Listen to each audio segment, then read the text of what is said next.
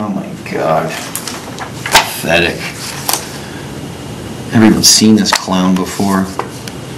That's about as terrible a look as you can possibly get. Well, I stand corrected. Holy smokes. You know what? We're going to have to look at the talent situation a little bit later, but right now we have some important business dealings regarding next week's CWE Explicit Content event at Cowboys. Tommy Dreamer, the $1 Million Man, Ted DiBiase, will be in attendance on March 8th. And as the executive ambassador for CWE, Shane Madison, my office gets inundated with emails, phone calls, text messages. People are calling me all the time, wanting to get in touch with me. Specifically, Moses Luke and Mentolo. Moses Luke whining, bitching, moaning, complaining that he lost the 123approved.ca Open Rules title. Mentolo saying he slipped on a banana peel, undefeated for 3 years, and now Danny Duggan is the new CWE champion. And then we have the tag team title situation with Team Impact, Pissed Off Pitbull, Robbie Royce, Anderson Tyson Moore.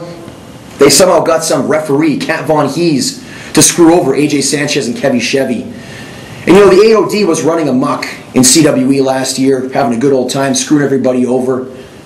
Well, that day has come and gone, because now Shane Madison is in charge. So you guys had your fun. Now I'm going to have a little fun. So here's what we're going to do March 8th. We're going to come up with this beautiful concept. Follow me if you can. We're going to have Moses Luke teaming up with Mentolo, and they will face their buddies, Team Impact, in a tag team match. Here's where it gets interesting. If Moses and Mentolo win, I will grant them rematches for the respective championships in April. But if they win, that would mean that Team Impact lost that match. And unfortunately, if they lose, they're going to have to face the Big Sexy Beasts in April. Sorry, boys.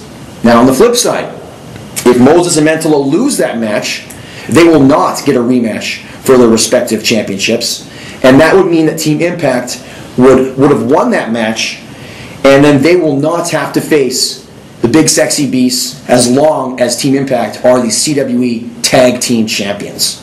So, this might seem like there's a little bit of shenanigans going on, and you know what? Yeah, there are. Because you guys are being real big douchebags over the last year. So, unfortunately, we're going to have friend against friend, and you guys can sort it out. Kill each other in the ring. I don't care, because it's explicit content. It's anything goes. You guys can have fun. Beat the shit out of each other. Have a good time March 8th. I'll be there watching. So, boys, have fun, because I have some more important phone calls to make. See you March 8th.